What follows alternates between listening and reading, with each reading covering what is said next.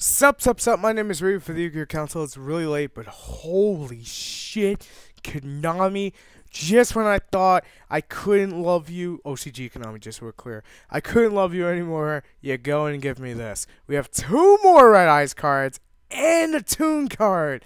Toons are getting some damn love. Can you hear the excitement in my voice?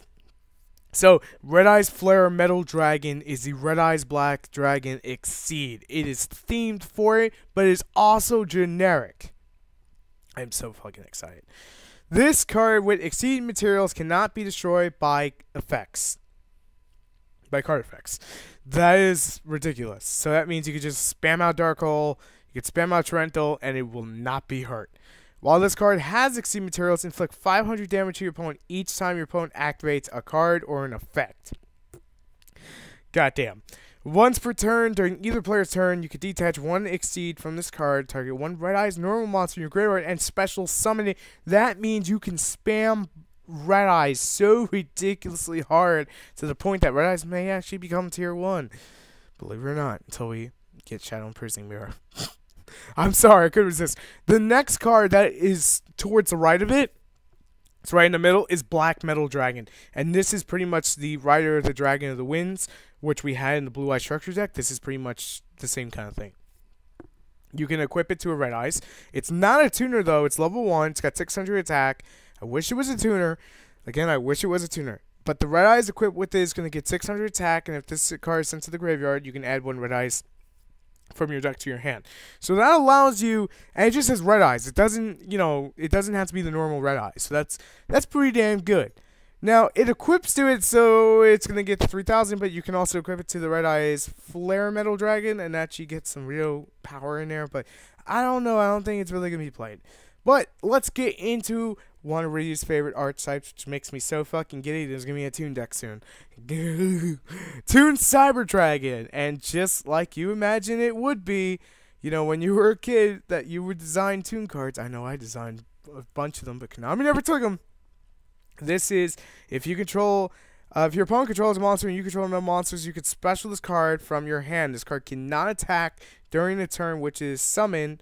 That sucks. If you control a Toon World and the opponent does not control any Toon monsters, this card can attack directly. Now, this is only the first of the many Toon cards, and I actually like this because you can use it to tribute summon them Toon Dark Magician Girls and actually go off.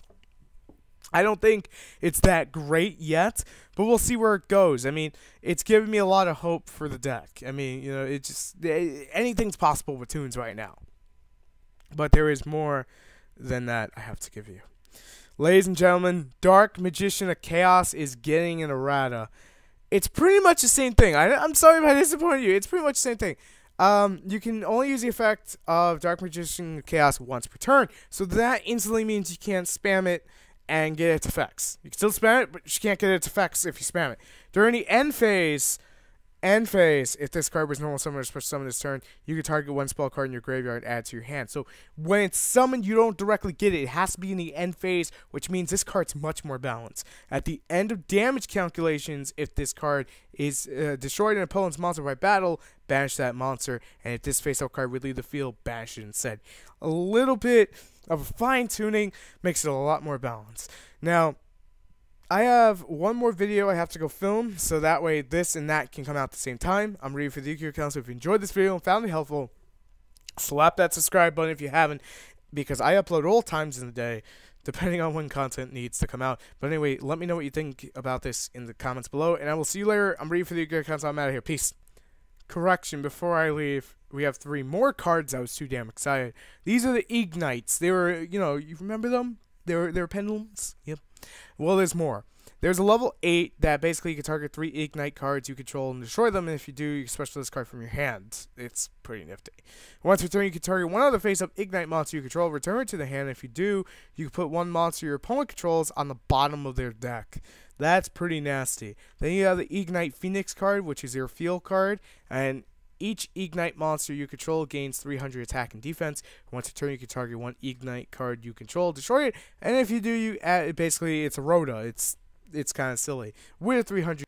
My fraps got a little bit silly. So this is Ignite Burst, and once returned during your main phase, you could choose up to 3 other Ignite cards you control and destroy them. Then return a number of cards the opponent controls up to the number of cards the opponent controls to the owner's hand. Why does that say that twice? I don't know. I'm going to leave a link so you can see that for yourself. Now, if this card is sent to the graveyard, you can target one Ignite monster you could that is face up on your extra deck and add to your hand. I actually like that. It's not bad. But I'm just going to read that effect one last time, and then I'm getting the hell out of here because I have another video to film, and I'm sorry. I don't want to do that to you guys. So, opponent controls up to the number of cards opponent controls up to the number of cards the opponent controls. Oh, okay, it's a typo. Sorry, guys. But I just wanted to be accurate on that. I don't want to just, like, rush through and everything. But let me know what you guys think about this, and I'm out of here. Right before I went to go edit everything, there was even more stuff. My God. We have the first Pendulum Exceed. I don't even know how the hell that works, but we're going to find out. Holy crap. It is Rue Odd Eyes Rebellion Dragon. Hyokuin Ryu Odd Eyes Rebellion Dragon. That's the full name. I believe I said that right for the first time. It's a scale of 4. It's a rank of 7 and it has 3,000 attack. Its pendulum effect reads: once per turn, if you do not have a card in your other pendulum zone, you can place one pendulum monster from your main deck in your pendulum zone. Holy crap, that's kind of broken. And summoning requirements are 2 level 7 dragon type monsters, dragon rulers. If you pendulum summon level 7 monsters, you could pendulum summon this card face up from your extra deck. That's how it works. I guess that's how it's supposed to work. If this card is Exceed summoned by using the Exceed monster as Exceed material, destroy all level 7 or lower monsters your opponent controls, and if you do, inflict 1,000 damage to your opponent for each card destroyed. During this turn, this card can make 2 additional attacks during battle phase. If this card is destroyed by battle or effect in the monster zone, you can destroy all cards in the pendulum zone. If you do, place this card in your pendulum zone. So that's how that's going to work. You basically, I guess you bring it out by Exceed summoning first, and then you can actually abuse the hell out of it. Now, this is Sokowo no Maiji Sushi. Something along those lines. I probably butchered that last part, but I see the word sushi there. I'm highlighting. So it's a dark level 7 spellcaster with 2,500 attack and 500 defense and a scale of 3. And you could once per turn you can target one Exceed you control. During this turn, that monster can be used as an Exceed material for an Exceed summon that would use a level is the same as the rank of the monster. That's kind of nifty. Once turn during either player's turn, you can target one light monster in the field and negate that monster's effect until the end of the turn. I actually like this. I won't lie. I really do. It's pretty interesting. And then we have another one of the Maiji Sushi. The Matsu. Oh, okay. I'm missing the T. I'm butchering. So I'm just going to say Sojun no and then just leave it at that. But it's a scale of 8. So scale of 3, scale of 8, you can get the 4s and the 4 to 7s. Once per turn, you can target one Exceed you control and one level 5 or higher monster you control. Until the end of the turn, the rank of that Exceed monster becomes the same as level 5 or higher monster. If you control more cards than your opponent, the scale of this becomes 4. Your opponent takes no battle damage. This is the monster effect now. Your opponent takes no battle damage from this card in revolving battle, and once per turn, you can target one other monster on the field. Until the end of the turn, the attack of this card becomes equal to that monster's attack. So basically, you can target the Odd Eyes, and this thing will go up to 3,000 attack, and that's pretty nifty.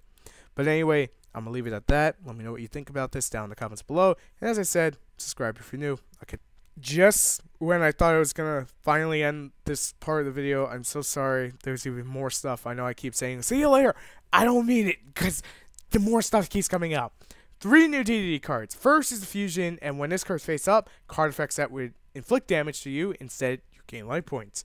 And there's plenty of that do this in the archetype, so it's extremely useful. The middle card is DDD Pandora, and when it's destroyed by battle or a card effect, and sent to the graveyard while you control no cards, you draw 2. I don't know how useful that's actually going to pan out to be in the deck, but it's a thing, and there it is in the middle. And then you have the rank 5, which is also generic, and it can also be Exceed summoning by overlaying it onto a rank 4 triple D, DDD Exceed monster you control as Exceed material. And the first effect reads: once per turn, when you were taking an effect that would inflict damage, you can detach one Exceed from this card. You target one face-up monster field, it loses 1,000 attack and defense, and if it does, the opponent takes 1,000 damage. Not bad. If this card sent to the field to the graveyard, you can send one DD or Covenant card from your deck to the graveyard. I like it. Not bad. Let me know what you guys think. I don't mean to like just cut it off that quickly, but there you go. I'll see you later. Peace.